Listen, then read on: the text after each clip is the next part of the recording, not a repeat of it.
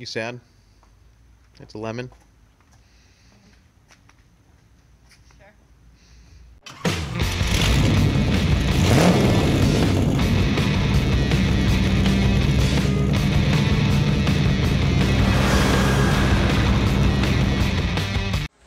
So my wife is here with her Atlas. Yes, she does have an Atlas.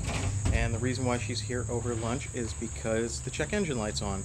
Now the check engine light has come on 3 times so far for an evap code, and we're gonna see if this is the 4th time. If it is, we're gonna lemon law it. Hi, honey. Hi. What's going on? It's hot out. It is. Oh, look at that. That's shining light. You love your Atlas though, right? I do. Cool. Okay, let's see. Fancy car here. Oh. Let's plug in and see if it is an evap code for the 4th time. Okay, so we are connected to the 2018 Atlas, and the code being thrown, now this is from one of my customers. Let's read this. It is an evap leak again.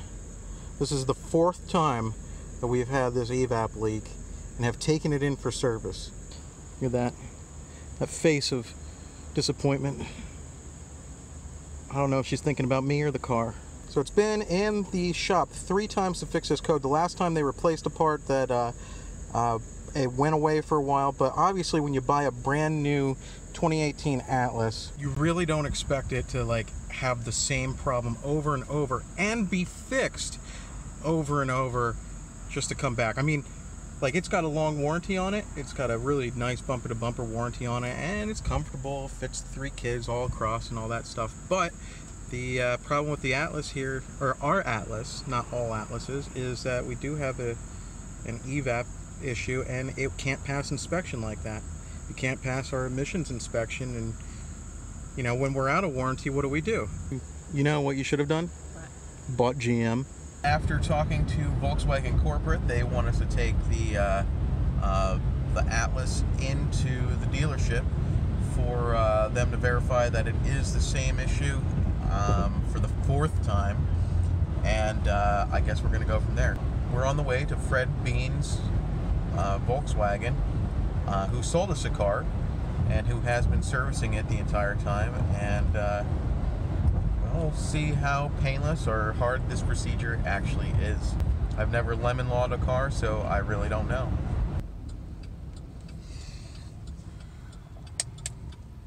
Fred Beans.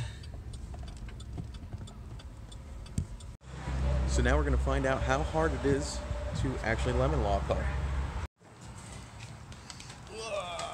So the Atlas is dropped off. We're picking up a Tiguan loaner car, and we're going to see how long it takes to get things squared away. What they need to do is they need to verify that the code is on, that they've exhausted everything to fix it, and then we're going to find out like what needs to happen. Now this is the 4th time that it's in, so it's pretty cut and dry from our point of view, but they just need to verify it, and I think then Volkswagen will reach out and get the ball rolling on a replacement, which is what the wife wants.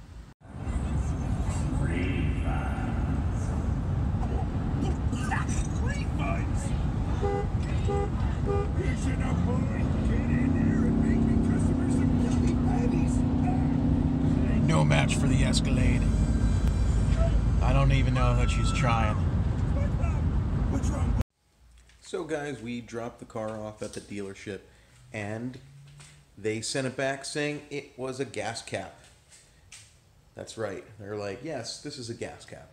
Well, before we even got gas again, the check engine light came back on. This is for the 5th time for evap.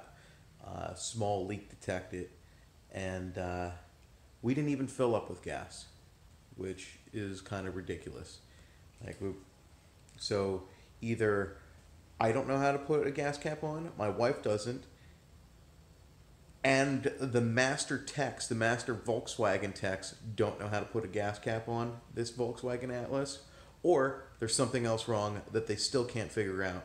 So I'm going to pull the code right now because I didn't even look at this code yet, but I want to see if this is in fact another evap code. Read, and what is it? It's the same damn code. P0456. Very small leak detected. Again and again.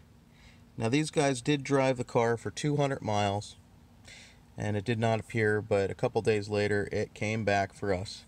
So you may be asking, Andrew, where do you go from here? Well, we've contacted the Volkswagen corporate again, with it being the 5th time. We haven't received instructions back, but they were processing our paperwork to get the car lemon lawed anyway. So hopefully Volkswagen is going to pull through here and make this right. Not only being the 4th time that we were at the dealership, but now that's the 5th time the check engine light has come on for the same thing, and it is not the gas cap. Unless, again, the Volkswagen Master Tech, myself, and my wife all don't know how to put a gas cap on. I don't think that's it. So, try 5. The Atlas is at the dealership again. For the check engine light coming on for the EVAP system another time, and they finally understand that there is a leak in the EVAP system somewhere. They don't know where. Volkswagen is sending a special gas that apparently will leak out and like show them where the leak is so they can fix it. But this is try 5. So German companies using a special gas? Hi. Okay, Kristen. That's her. Tell us what's going on with the Volkswagen lemon law thing. So the check engine light came on, I guess 5 times now. So Volkswagen approved me to buy back the car. So basically they said they were going to send the paperwork to me to get the process started. They would offer me an amount of money to buy the car back from me, and then if I wanted to purchase another Volkswagen, they would give me an additional $1,500 or so, just to thank me for my loyalty. I asked if they would just exchange the car, if that was an option, but they said that a lot of dealers don't want to. There's an Atlas right now. They said a lot of dealers. Let's get away from it. Woo! We went sideways. A lot of dealers don't want to part with the Atlases they do have on their lot, so basically it'd probably be easier for me to just take the money and buy another Atlas, because I liked the Atlas, so I want a new one. How did you enjoy the process? The process of lemon lawing it? Yeah. Well, Volkswagen was actually really good to work with. Volkswagen themselves, they were like, okay, what's the name of the dealership? And we'll get all the paperwork. So they kind of took care of the whole process and said they would just email me what they need from me.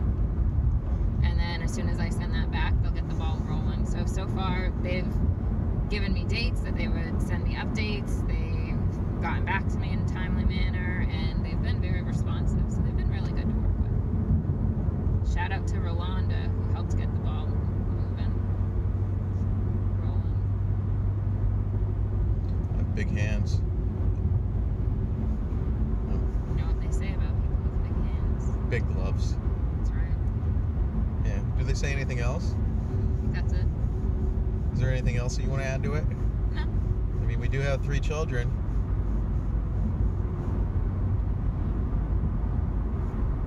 Big hands. Did you want to announce the actual name to your Corvette? Wait, what is it? I forget. Oh, the red lemon. Yeah. Turn right after a quarter of a mile onto PA 901. So I guess my car is named the red lemon. And you came up with that. But ironically, your Atlas was the real lemon. Ironically. But that's okay. They'll take care of me. B-Dubs got my back. So what did they blame the check engine light on? Because they said that they fixed it now? Well, the most recent time it was that they thought there was an evap leak, but then there was no evap leak after they tested it with the special kind of gas. And then they said there was a kinked wire and they rewired it. Like a wire, like not like a hose? They said wire. Wire. Joey said wire. Why? A wire? I don't know. A kinked wire? So they said they rewired it and then it was good now. I'm not sure I understand the kinked wire thing unless it was a broken wire, but kinked wire That term does not like make sense to me why something would not be working. But if anybody out there understands this terminology, please let me know. Supposedly they fix this kink wire, and will it go out? No! There are only a couple things that are constant in this universe, and a Volkswagen check engine light seems to be one of them. I'm actually glad that the check engine light came back on, because a kinked wire made no sense. Did it make any sense to you? A kinked wire? I don't know anything about that stuff, so no. Well, like an electrical wire, like if it's kinked, electricity still flows through it. Like if it's broken, it stops. But kinked makes no sense. That's just like pure stupidity. I mean, no, they must have just been reaching for something, because, you know, and then they knew it was going lemon law anyway, so they were probably like, yeah, kinked wire, we're done with it. Bill it out to warranty, and they're done. But are you happy that it came back on? Yeah. So now I can get a new one. Yeah. Yeah, now it makes like perfect sense that nobody can get to the bottom of this, including Sarah, who's playing with her baby. See, one of the really nice things about the Atlas, it is a nice car. Like, it fits 3 across, 4 if you count Sarah's baby, and then the rear row is actually kind of spacious too. It's a good family car. It's slow though. And we're here at the Volkswagen dealership. As you see, Kristen's in the happiest mood ever. Well, because you bought me a piece of shit phone. Can you take this? No, not now. That's a nice color. Is that What? a Tiguan? Yeah, that's an old Tiguan. The red one? Where's your car at? Oh my gosh, be nice. You're on video. Like, at least try to be nice. Well, I'm mad about my phone, and I can't even Well, I turn didn't. it off. I bought you a phone. As you know, guys, I like Android, and my wife's an avid Apple fangirl, and yeah, I don't care for iPhones. But I bought her one anyway, and she hates it because it's having problems, just like her car. So here we go. Let's see what kind of process this is. Just signing a few papers. Let's just verify. Have VIN number ends in 11519, right? Yep. Okay, cool. So, in and out in like 5 minutes. Signed the papers, done. That was actually really convenient. I gotta say, Volkswagen really stepped up and made it a painless process. You know, we were through it. We ended up basically spending $500 to drive it for a year and put 15,000 miles on it, which is, you know, more than anyone could ask for. So how do you feel?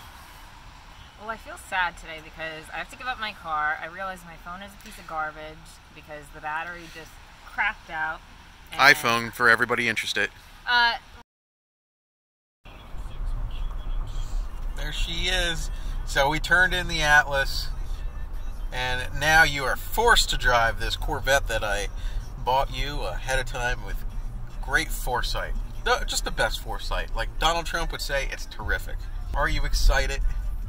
Yeah. I said I would drive the Corvette. Do you guys believe her? So what are you looking forward to about the Corvette?